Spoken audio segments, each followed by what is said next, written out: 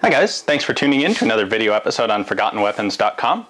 I'm Ian. We have a very interesting old pistol to show you today. This is a Bigot, at least that's the code name that the OSS gave this particular modification to the 1911. The idea here, these were developed in World War II, and I believe they were intended to be used to shoot sentries very quietly. Why exactly they would do this instead of a silencer, I'm not entirely sure, but you do see these referenced in books about World War II clandestine equipment. Again, the code name for the device is the Bigot, and it's a modification to an otherwise stock standard 1911 pistol. And the idea is it shoots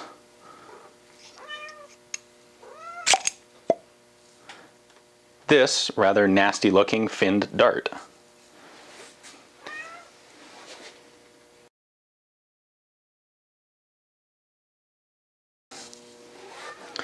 So the main functional part of the Bigot is this modification. This is the device itself, basically. And this goes into the barrel of the gun in two parts.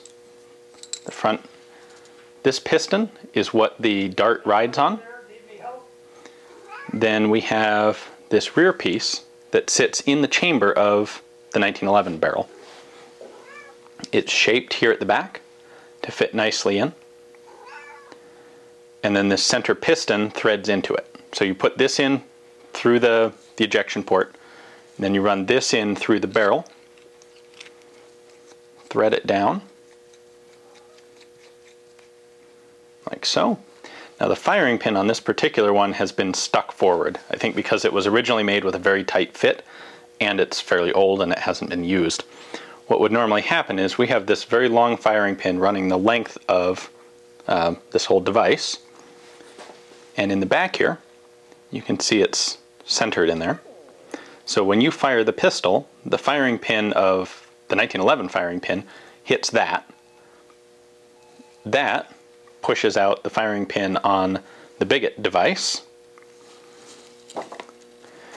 And this dart actually has basically a 25 caliber blank cartridge up here in the nose.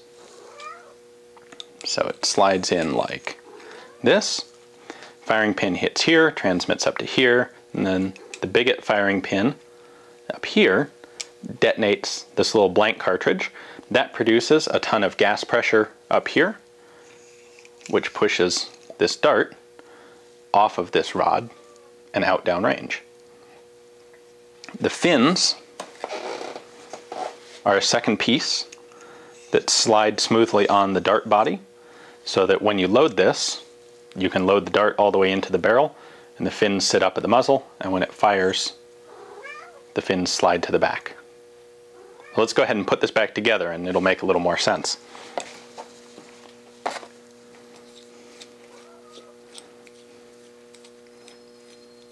So we take the two components apart, go ahead and drop this one into my 1911 barrel, and then this piston comes in through the back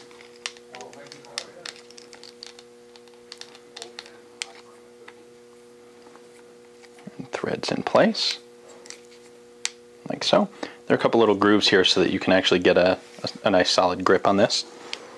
Then now if we look at this,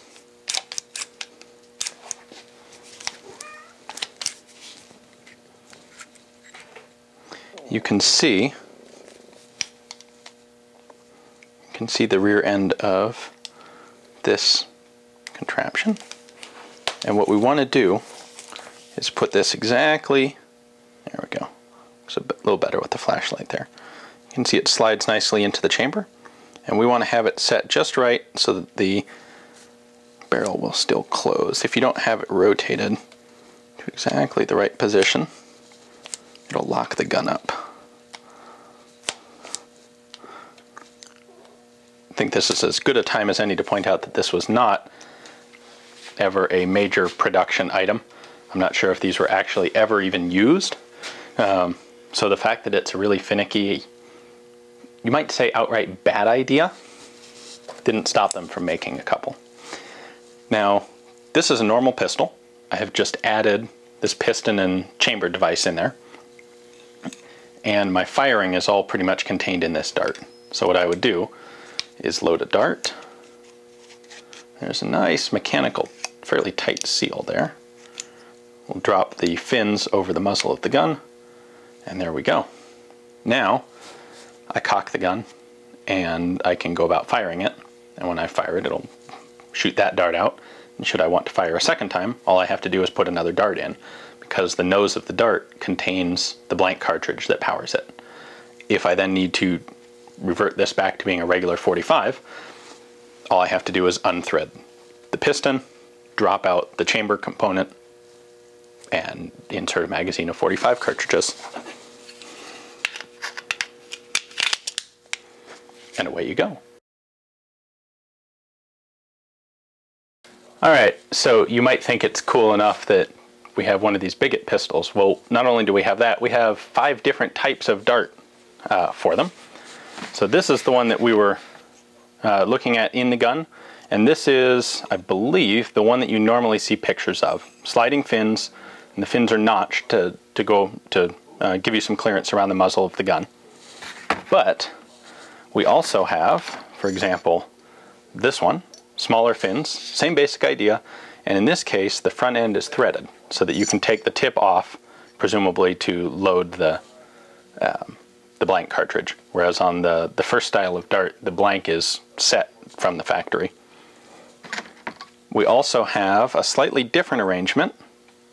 The tip on this is very much like the first one, but these fins are fixed in place here, so this dart only goes about halfway onto the muzzle. This only goes that deep on there. Why exactly this was done, I don't know. May simply have been an experiment to see if fins up in the midsection of the dart would work as well. There were also, we have a test one here that has no fins at all.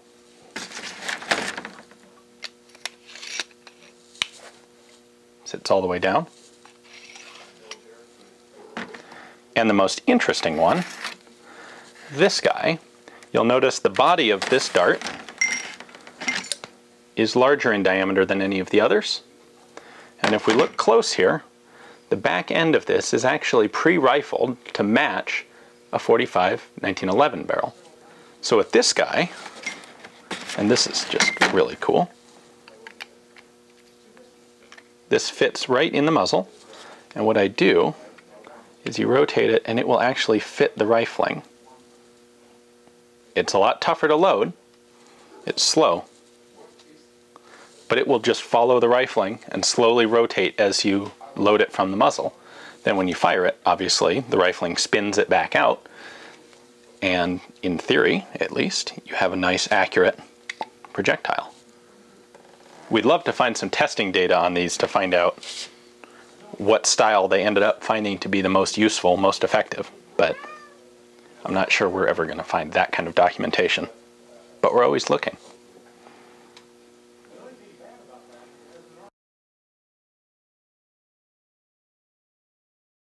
Alright, and in case that wasn't enough for you, we have any James Bond types out there.